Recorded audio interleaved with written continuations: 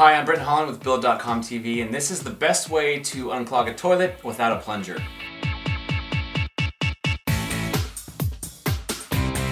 Now first of all, this method is not guaranteed to work every time.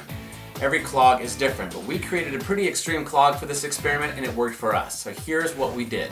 We took a pretty good sized wad of paper towels and stuffed it into the trapway to create a good clog. Now first we took some dish soap and we squeezed quite a bit into the bowl. Notice how it's heavier than the water and it sinks right to the bottom. You need to be a little patient for this to work. Over time, the soap will seep into the clog, lubricating the trapway. Next, we took a bucket of hot water and poured it right into the bowl. Slowly the clog worked its way through the trapway, and eventually it was free. Well, there you have it. No more clog. You even got a clean toilet bowl out of it. Now, if this method works for you, please write it in the comment box below and let us know. Or, if you have another suggestion, we want to hear about that too. For more quick tips, how-tos, and design ideas, visit our YouTube channel. Be sure to subscribe to stay up to date on our latest content.